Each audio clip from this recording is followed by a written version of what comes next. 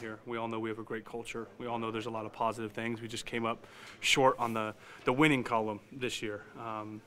And you can make excuses. We could talk about injuries. We could talk about that type of adversity to some of our elite players on this football team. But this is the NFL.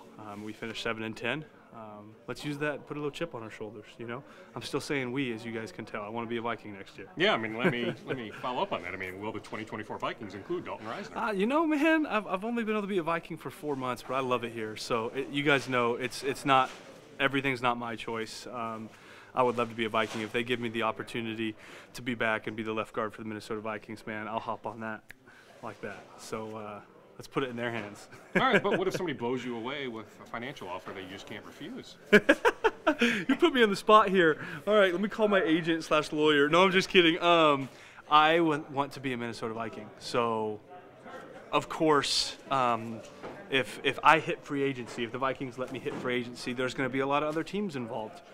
I still want to be a Minnesota Viking, though. So you never know what's going to happen, man. If I learned anything leaving Denver, free agency went nothing like I planned. I control nothing. What Jesus has in store for my life, I think, is already set in stone.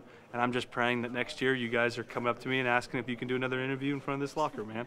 But if we're not, I think we'll all still be good friends. And if I come to visit US Bank on another team, you guys come hop on over. I'll give you an interview, man. It'll be fun. I mean, is the key, regardless, one way or another, just to have some closure? Like a little bit earlier than last year, like so you can have like OTAs, minicamp, all There that will stuff. be. There will be. There will be.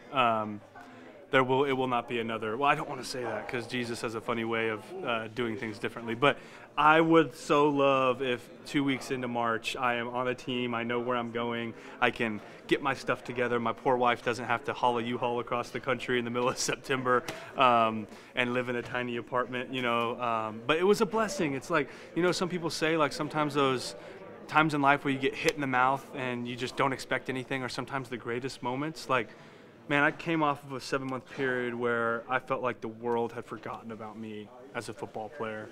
And I'd worked really hard my whole entire life from a small town, blue-collar guy to be where I was at, and I feel like no one cared about me. I had a really hard stuff going on in my family, really, really hard stuff. And I was at a time in my life where I just really felt unwanted and unworthy.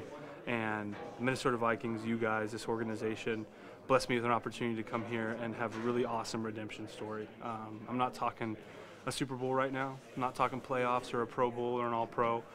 That doesn't matter, though.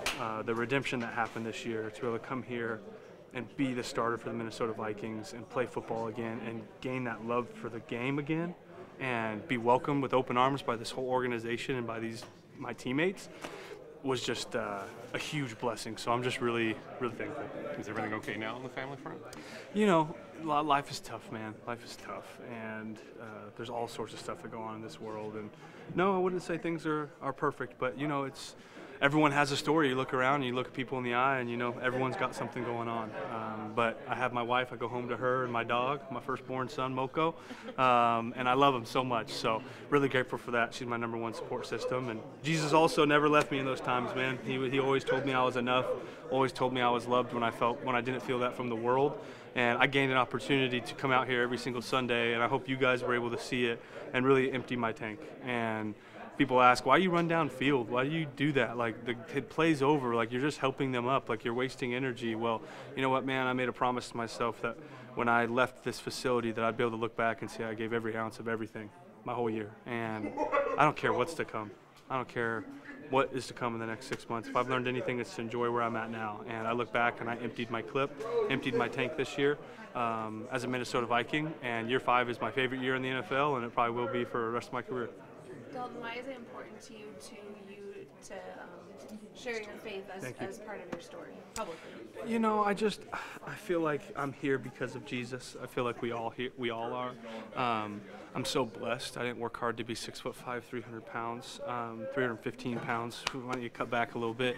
But I'm just so extremely blessed from Jesus, and that's the reason I believe I'm down here. It's the reason that I feel like I wake up every single day. I want to be more like my faith. I want to replicate that. I want to be kind to people and love people. And I don't know, I guess it's just the most important thing to me. It's what I'm grounded in. That's where my identity lies. I wake up every day and people tell me I'm a football player. People tell me I'm this and that, but I know I'm just a child of God like everyone else is. So it's just, I don't know. I want to just make Jesus proud, I guess. I'm just like, I want Jesus to be smiling down. So I hope that's what I'm doing.